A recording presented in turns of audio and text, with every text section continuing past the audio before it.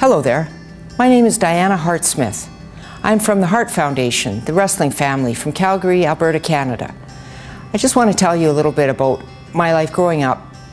I was bullied a lot.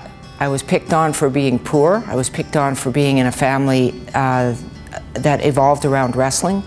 I was picked on because of my looks, and it has had a very negative impact on my life up until I learned how to retaliate, and I fought back.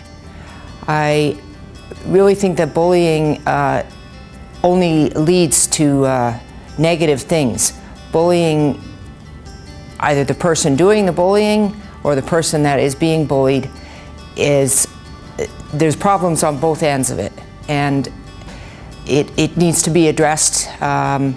You know, the victim, it's not good to be a victim, and for somebody who's doing the bullying, they must have a lot of issues too. It is something that really needs to be addressed, and really nothing good can come out of bullying except that it stops and that people become aware of it. Please, let's all get together, work together, and stop the bullying. The world will be a lot better place.